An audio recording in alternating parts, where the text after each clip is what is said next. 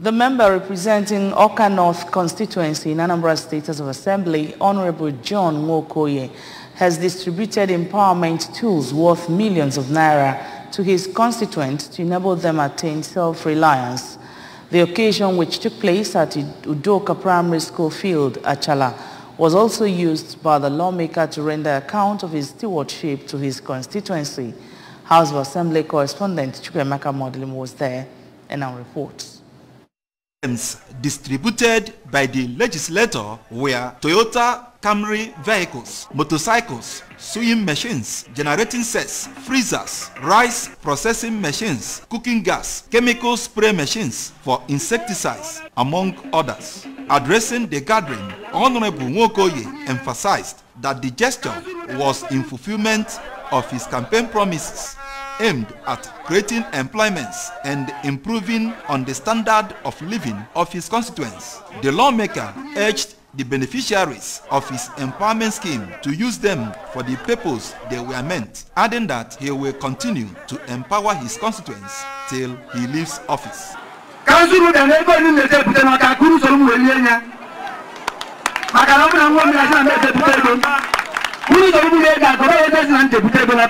So employment time, even in Adeba, Bundi Neba, you want to cheer now. I don't know, Ndetoma believe, whatever believe.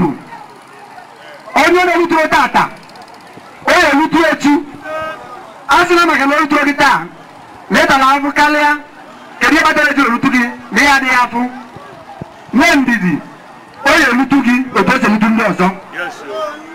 In his remarks, the Speaker, Anambra State House of Assembly, Right Honourable Uche Okafor, observed that the people of Oka North constituency made the right choice in Honourable Nwokoye as he is meeting their needs, and appreciated Governor Chukwuma Soludo for releasing constituency project funds to members of Anambra State House of Assembly, which enabled them to execute gigantic projects for their constituents. Even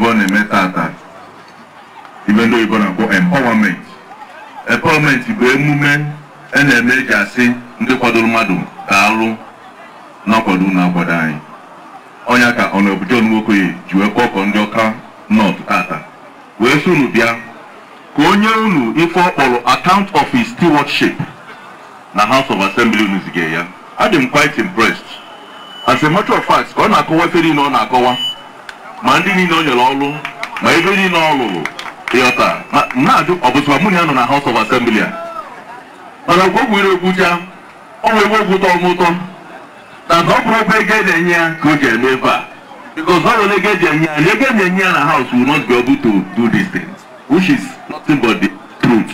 In their various speeches, some of the beneficiaries drawn from the 10 communities that make up Oka North constituency, Mrs. Uju Nneli, Mr. Jude Nwokolo, and Mrs. Victoria Udago, thanked the lawmaker for his benevolence, stressing that the empowerment tools will enable them to fend for their families. From Achala, Chukwemeka Modelim, ABS.